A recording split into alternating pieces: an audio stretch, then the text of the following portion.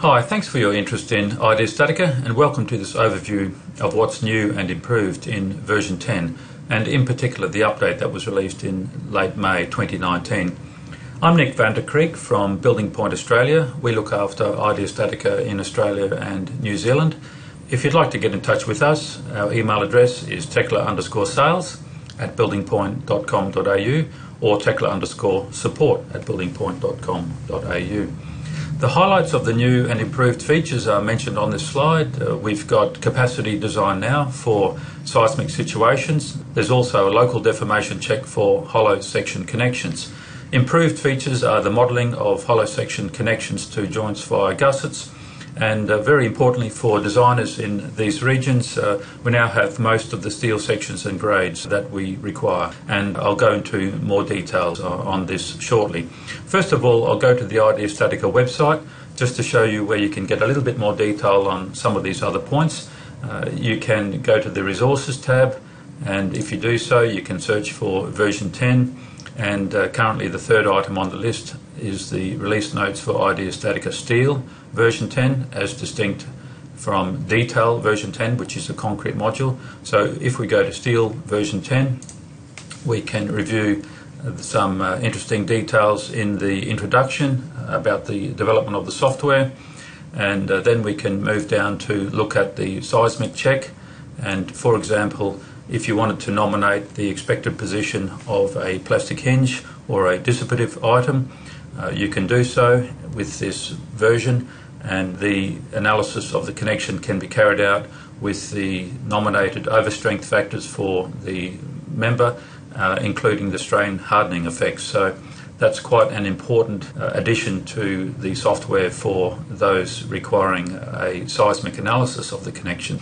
Also, in terms of hollow member connections, we've got a local deformation check now presented. So here's an example. You can see the deformed shape as you could before, but now you get a local deformation for different elements in the connection. So that can be compared then against design limits. There's design for Russia. There's also some improvements for stiffness, particularly as applied to welded members, and also the modelling of hollow section members connected via gussets to the joint. That's been improved, as has the links from various other software packages to StatiCa. At the bottom of the release notes there's a bit of a glimpse into the future. It's StatiCa Steel Member, which is a buckling analysis of entire members or frames, and this may prove to be very useful for unusual situations which are perhaps not covered easily by the code. So it's a beta version, not publicly available. You can get in touch with us if you would like further information.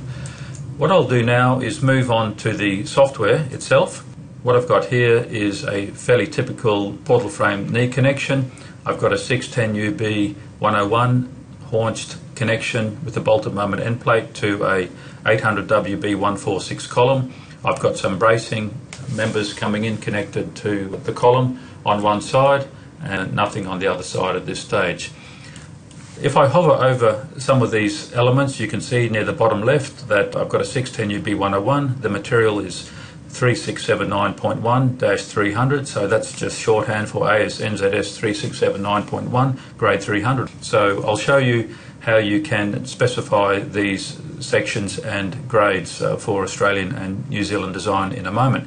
If I hover over some of these other elements, such as the haunch, that's also from a 610 UB 101, the column 800 WB 146, AS/NZS 3678 grade 300, and the tubular members are to 1163 grade C 350. So I've got a range of steel section types here to Australian and New Zealand standards, both in terms of sizes and grades.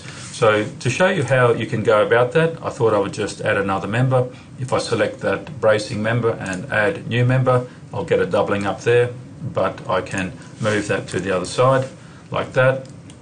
And if I select the plus symbol for this member, I can nominate pretty much any type of member I like. So if I want a symmetrical eye section, I could select this item here, eye sections. I can select channels, angles and hollow sections here. So first of all, if I wanted a I section, I would scroll to the bottom for UBs and UCs for Australia. You can select that item in the library and select, of course, then the required size. If you want a TFB for Australia, you can select that option, and there's universal bearing piles for Australia. For PFCs, again, we have libraries from all over the world, so please make sure you select the one for Australia if that's what you require. So here it is, PFC AUS. And for angles, we've got equal angles and unequal angles for Australia now in the software. And for square and rectangular hollow sections, we've got RHS and SHS for Australia there. And similarly for hollow sections, there's CHS for Australia there. So there's quite a wide range of section shapes and libraries there applicable to Australia. For WBs and WCs, what you can do is nominate the size from this option here. You can specify the dimensions of a WB, for example. Let's make this section a 700 WB 130, which is 700 millimeters. The flange width is 250. It's 20 millimeters thick, and the web is 10 millimeters thick, like that. So there we have the dimensions of a 700 WB 130. We don't have the correct grade yet. If the grade we require has already been specified, we can select it from the drop-down list box. There it is, 3678 grade 300. But if you want to see the broader range of grade options available, select the plus symbol. We can add a new grade to this project. So if it's a hollow section, we can specify that grade, and if it's an RHS or SHS, typically it would be C450 or C350. If it's a circular hollow section, it would typically be C350 or C250. We've got the AS NZS 1594 grades there as well. If you have a quenched and tempered steel, you can select AS 3597. That's Bisalloy 80 there, with a yield stress of roughly 700 MPa. And we've also got some other Q and T grades there.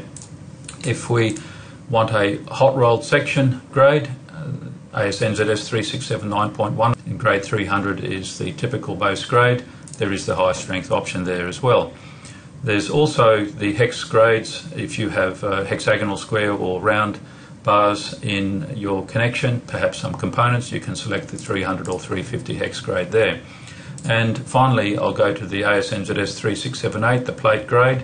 We've got 250, which would be typical for plates and cleats and so forth, but it could also be a number of other grades. WBs are typically in 300 or 400, same with WCs, but we could also have 350 and 450 grades for plate as well. There's also the weather resisting grade there. So what I'll do is select ASNZS 3678 grade 300 for this welded section, and OK on that. And now we see we have a 700 WB 130, and looking at the bottom left, we can check the material grade is 3678 grade 300. So that's it for this recording. What I'll do in a subsequent video is change up this connection a little bit to connect the beam to the column here, and carry out an analysis and design review of this connection. So in the meantime, thanks for your interest, and cheers for now.